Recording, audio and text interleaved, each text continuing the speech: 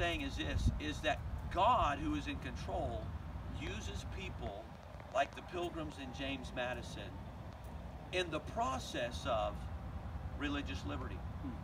But as we think about the liberty that's in our country and the liberty that's in our land today, even though God used people, it was not the Pilgrims that went back to England and spent 12 years getting the charter that granted Rhode Island liberty, and that charter was mimicked. It was John Leland. Virginia was not going to ratify the Constitution, but it was a meeting that John Leland had. If there had not been a Leland, we would not have a First Amendment. We may not even have the United States of America because certain colonies wouldn't have ratified with one another.